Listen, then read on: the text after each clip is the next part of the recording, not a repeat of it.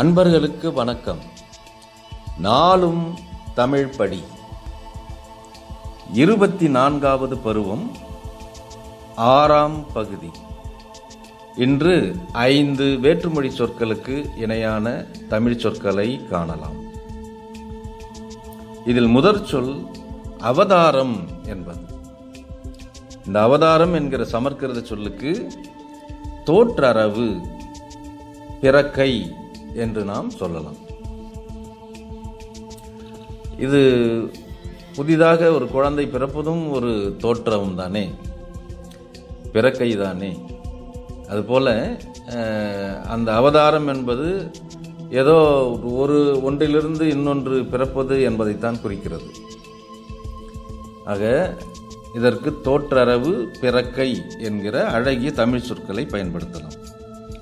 இரண்டாவது அவதானம் என்பது.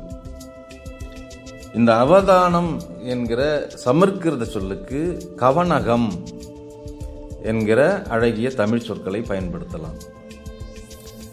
இப்பொழுது கவனகர்கள் என்றே இன்னும் கூட நிறைய பேர்கள் நமது தமிழகத்தில் இருக்கிறார்கள். அதாவது ஒரே நேரத்தில் பல வேலைகளை செய்யக்கூடியவர்கள், 10 வேலைகள் 15 வேலைகள் எல்லாம் செய்யக்கூடியவர்கள் எல்லாம், அதாவது ஒரே நேரத்தில் ஒன்றாக.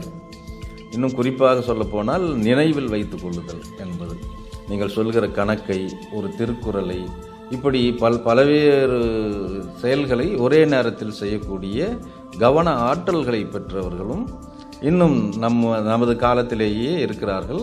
அது ஒரு கலை, அதை எவரும் கற்கலாம் என்கிற நிலையில் உள்ள ஒரு கலை.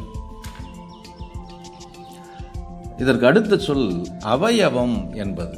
இந்த அவயவம் என்கிற சொல்லை பல நேரங்களில் செய்தி ஏடுகளில், இதழ்களில் எல்லாம் எழுதுபவர்கள் அவயம் என்றே எழுதிவிட்டு போகிறார்கள், பேசிவிட்டும் போகிறார்கள்.